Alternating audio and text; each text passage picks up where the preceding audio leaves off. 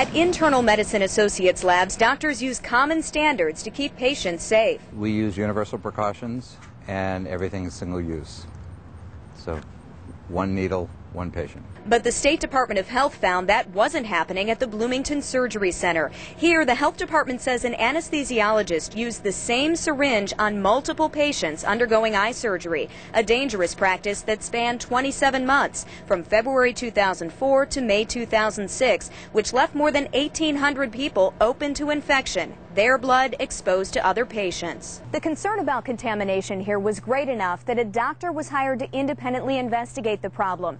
Just in the last 2 weeks, that doctor sent out letters to local physicians warning of potential patient exposure to disease. Exposure to hepatitis C, hepatitis B, and even HIV.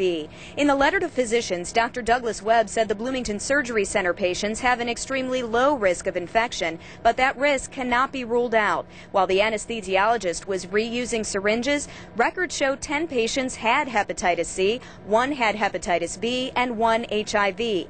After the surgeries, 2 people developed hepatitis C, but doctors can't clearly link the disease to the dirty syringes. Still, because of the danger of contamination, all 1,880 exposed patients are being urged to get tested. The IMA's offered to test people for free. I'm not a clinician, not a physician, but obviously it's better to be safe than sorry. Bloomington Surgery Center is paying for the blood tests and has since fired the doctor who exposed patients to deadly disease.